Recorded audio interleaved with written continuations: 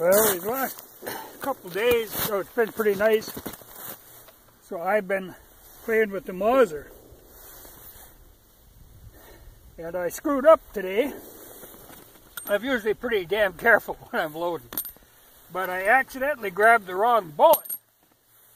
And I loaded, I've got so many cast bullets in the 30 caliber range.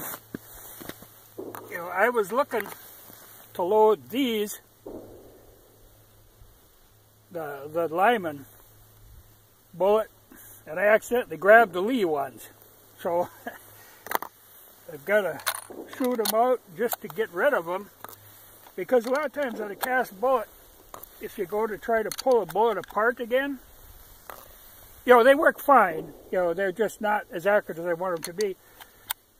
But if you try to pull the cast bullet out, a lot of times it'll pull the gas check off, and then the gas check is stuck in there. It just gets to be a pain in the ass. So I'm just shooting these up.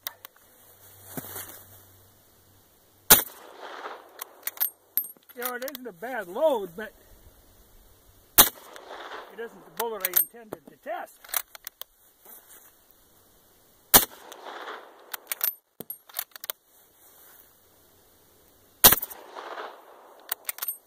But they work fine, they're easy shooting.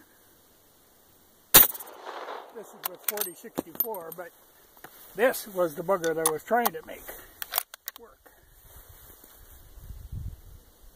Because that's a much more accurate bullet. But I learned. Now I can go and reload them all again.